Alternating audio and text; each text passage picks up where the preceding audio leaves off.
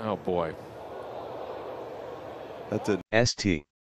Louis, AP, Phillies star Bryce Harper said he feels fine after being hit in the face by a 96.9 miles per hour fastball Wednesday night, forcing him from Philadelphia's game against St. Louis. "Everything feels good," Harper said in a video he posted to Instagram. He said he got a CT scan and other testing and everything came back good. Harper was drilled in the left cheek by left-handed reliever Génesis Cabrera's first pitch in the sixth inning. The all-star slugger picked himself up and walked off the field, blood dripping from a cut on the side of his nose. He appeared to have only minor swelling and bruising in the video he sent to social media. What up, everybody? Bryce Harper here. Everything feels good.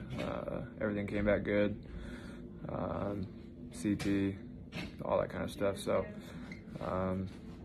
face is still there. So, we're all good. See you guys soon. "Face is still there, so we're all good," he said.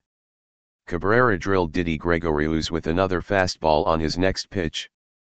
Phillies manager Joe Girardi came out of the dugout to argue with plate umpire Chris Siegel and was ejected. Matt Joyce ran for Harper, and Gregorius remained in the game. Cabrera allowed an RBI single to Andrew McCutchen the next at-bat before being pulled. Harper grounded out and struck out in his first two at-bats. Gregorius doubled and struck out in his two at-bats. Harper, in the third year of a $330 million, 13-year deal, entered the game hitting .329, including .432 over his last 10 games.